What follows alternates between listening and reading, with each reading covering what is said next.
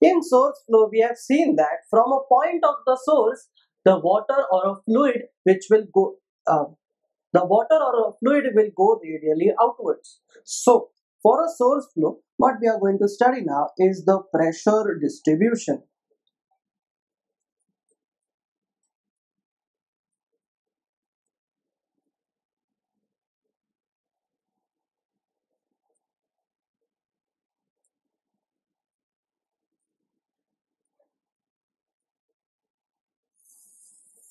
So, let us consider this small point that is as your source. Now, from this source point, all the fluid will travel radially outwards. Now, the best example of a source flow is the water which is flowing from the tap. As it hits the ground, it will flow radially outwards.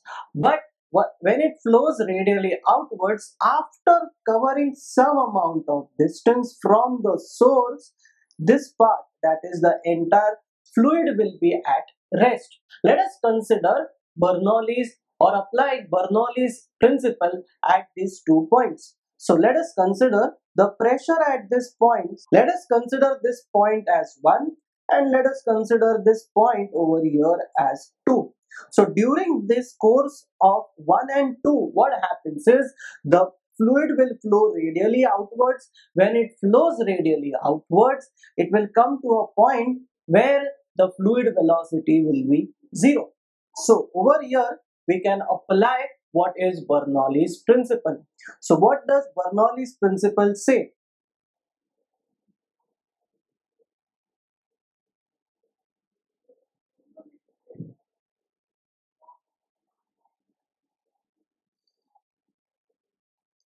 That is P1 upon rho G plus UR1 square upon 2G plus Z1 is equals to P2 upon rho G plus UR square by 2 plus Z2.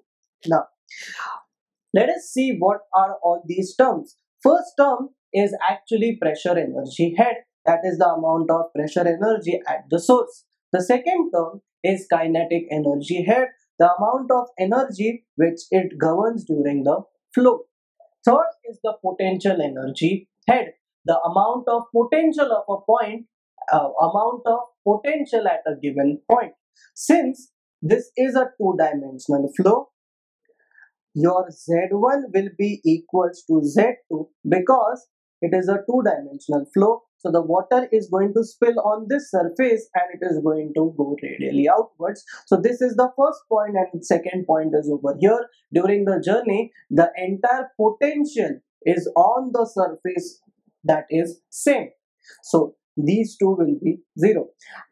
These two will be equal. And at this point over here, the UR2 will be 0, and as it goes away from the center, the pressure, the velocity is going to reduce.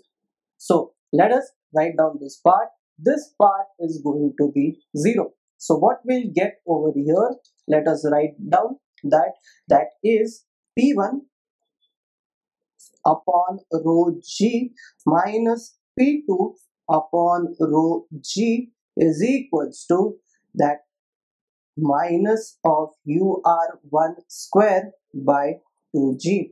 Now what is UR1? UR1 is the radial component of velocity or radial velocity at point 1, which will be maximum.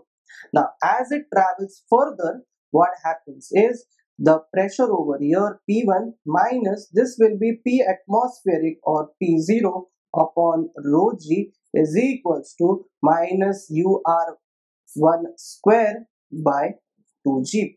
Now over here pressure P2 is equals to P0 because it is the atmospheric pressure. The atmospheric pressure, when it will be equal to the pressure It is the atmospheric pressure. P2 is the atmospheric pressure applied on the liquid. So over here, the value of G is cancelled out, and what you get over here is P1 minus P0 upon rho is equals to minus UR square by 2, or this can be written as P1 minus P0 upon P1 minus P0 is equals to minus of rho into UR1 square by 2. So we can further write down this part as P0 minus Pi is equals to rho into UR1 square by 2. So over here, the pressure energy gets converted, or rather, the velocity decreases as it passes. The velocity decreases as it passes from the center to the circumference. Hence, the negative sign represents that there is decrease in the velocity.